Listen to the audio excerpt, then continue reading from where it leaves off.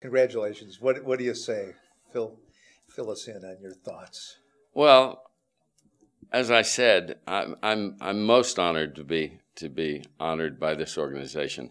But it's such a thrill to be the only person to date. I'm sure there'll be many more to receive this award, second and behind Hal David, who I worked with for a number of years on the board and knew him. I've known him, I guess, for 30 years. And my mother loved Hal. So to be honored with that award at this time was especially touching. But I guess most of all, it's touching that it's about songwriters, and that's what I've given my entire career to. And I'm the spawn of songwriters, and to be honored in this group, because obviously I'd never get in it as a songwriter. I'm the definition of a one-hit wonder. I wrote a song that went top 5 called "I Cheated on a Good Woman's Love," and That's right. That'll never get me into any organization. But working with songwriters, which has been a passion and a joy. On a good woman. See, there you go. I mean, maybe we should. It could be the Starlight song, you know. But to get in or on the edge or whatever you call this award doing for one is really special to me. Well, and as you said, the spawn of two of the most incredible, just husband and wife teams, any kind of teams of songwriters. Yeah. I mean, you were born into it, and you carried it forward. It really is an extraordinary career. Well, I didn't think I would stay at BMI after I was signed up on the phone after about a minute. But my father, in that brief break that we took in between phone calls, really the whole process on the phone didn't take 5 minutes. I was like a mail order bride almost.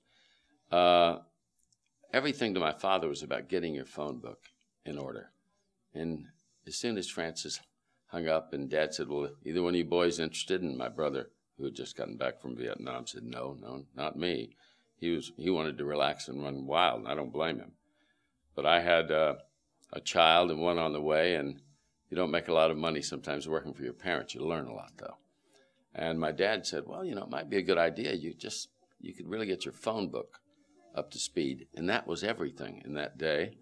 If you could call somebody and pitch a song or call a disc jockey and get it played or whatever, it had to do with contact. And I learned that early on from my father. And so I was going to get away for a year or two and get my phone book up to speed. And as reality happened day by day, I never got my phone book completely up to the speed where I thought it was right. Made a lot of contacts, but never detached and went back to that end of the business. And it was so easy to work with people that were so similar in so many ways, not always as good, but aspiring the way my parents did. It's been a joy. I can't believe it's been 42 years. And, you of course mentioned Francis, and I wanted to ask you, following someone who, there was never a greater legend in any part of the industry, yet you followed in your own way and followed in such a way as to get this incredibly special award on your own.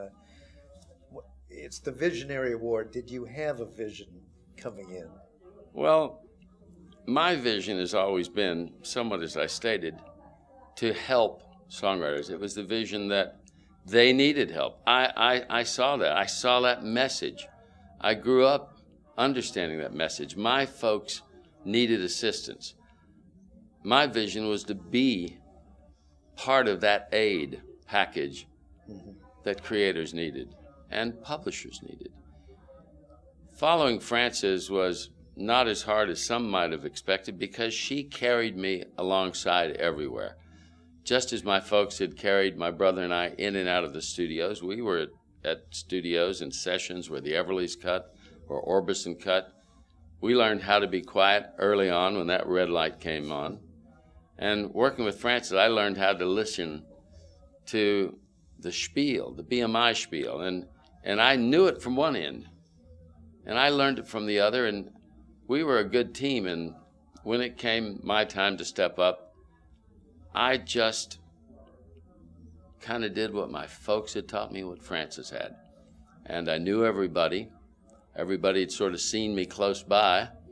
And it was just a magical experience, and somehow it worked out. And I'm so thankful that it did.